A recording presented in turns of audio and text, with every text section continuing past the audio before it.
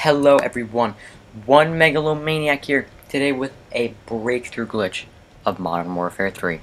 This is how to get every single title and emblem, temporarily, mind you, in Modern Warfare 3, and this only works in Modern Warfare 3.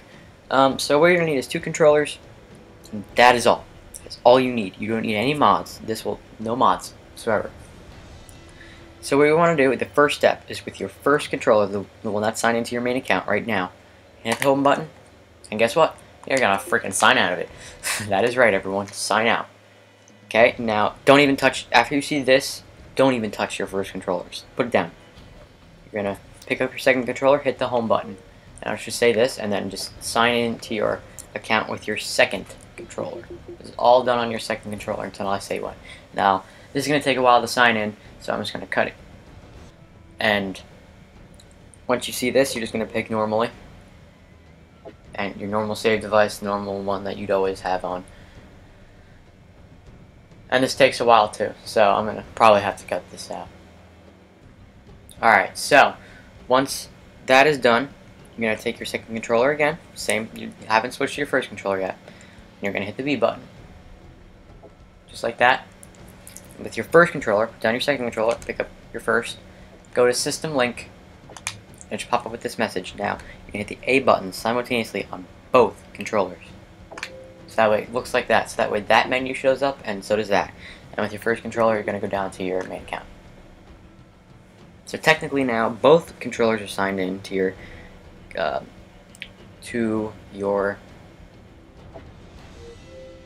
account. So you're going to pick the hard drive as always. Now once you get to this is very important, otherwise the glitch will not work.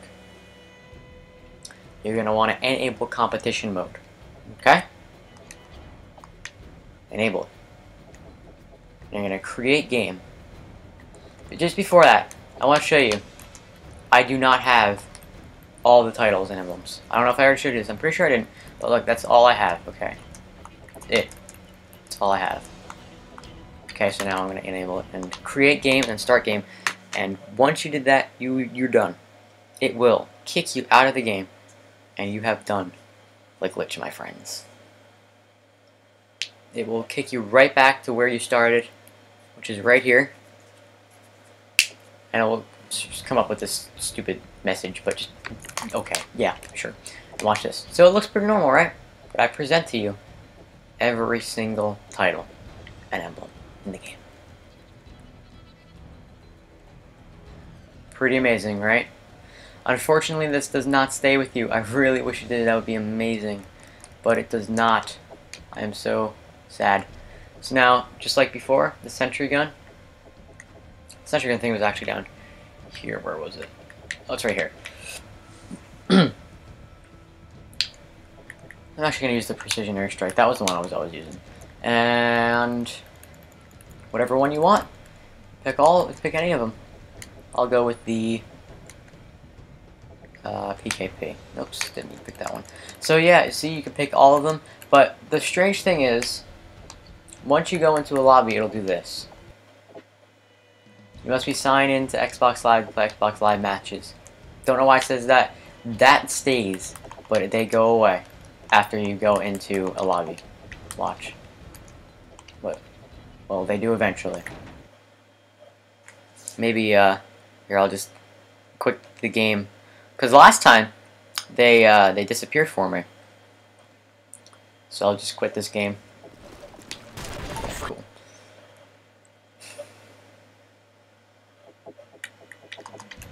Yeah, see, now they're gone. So as soon as you go into a game, they are gone. But you still have the ones you picked. And that's the ones I picked. So you just got to pick wisely. And if you want to change yours, just do the glitch again. It takes 2 seconds. Well, you know, figuratively.